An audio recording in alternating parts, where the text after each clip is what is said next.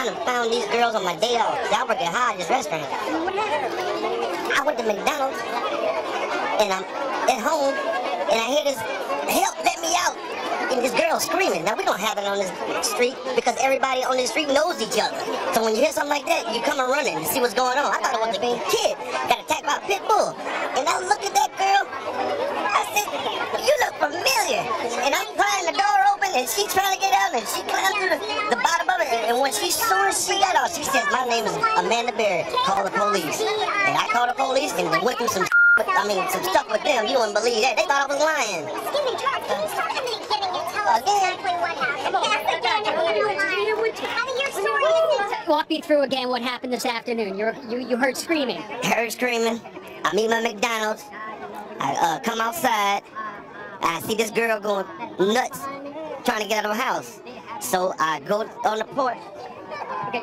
I go on the porch, and she says, help me get out. I've been in here a long time. So, you know, I figured it's a domestic violence dispute. So I open the door, and we can't get in that way because how the door is, it's so much that the body can't fit through, only your hand. So we kick the bottom, and she comes out with the little girl, and she says, call 911. My name is Amanda Berry. Now, did you know who that was when she said that? Well, she told me it didn't register until I got the call to 911, and I'm like, I'm calling the 911 for Amanda Berry? I thought this girl was dead. You know what I mean? And she got on the phone, and she said, yes, this is me. And the detective, Cook, right here, Detective Gregory Cook says, Charles, do you know who you rescued? I said, now, and when did you see Gina? About 5. Good.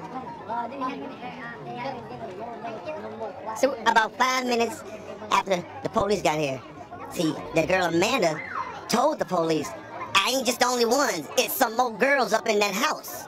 So they went up there, you know, 30, 40 deep, and when they came out, was just astonishing, because I thought they were going to come up with nothing. How long have you lived here? I've been here a year. Okay. You see where I'm coming from? Right. I barbecue with this dude.